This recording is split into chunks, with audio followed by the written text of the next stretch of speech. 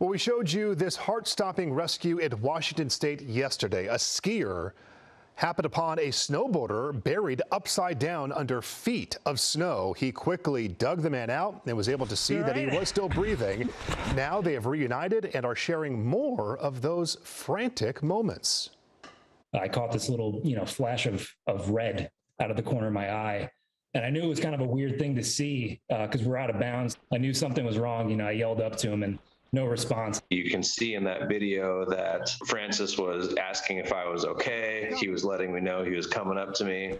I didn't hear any of that. It was complete darkness. I could only hear, the sound of my own breathing. One of the things that I was thinking about while I was down there is like, wow, I'm going to die down here and I'm not going to be able to, tell my fiance how much I love her.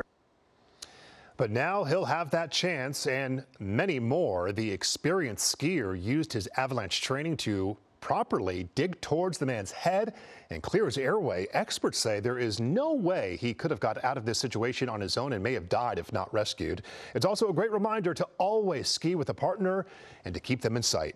Hello, I'm Mark Brown. Get more great ABC7 content by clicking the subscribe button for our YouTube channel and download the ABC7 Los Angeles streaming app on Fire TV, Android TV, Apple TV, and Roku to watch on your TV.